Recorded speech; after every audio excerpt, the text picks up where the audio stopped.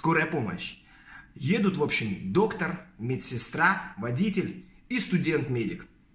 Едут. Тут доктор внезапно хватается за горло и начинает задыхаться. Медсестра так спокойно берет свой чемодан и по башке ему. Бум! Он раз в себя пришел таки. Дальше едут. Такая же с водителем история.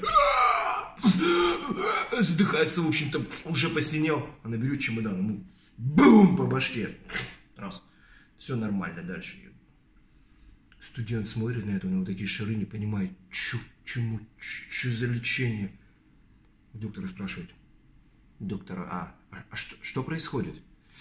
Ой, да не бери в голову. Просто у медсестры неделю назад муж повесился. Ну, мы ее подъебываем.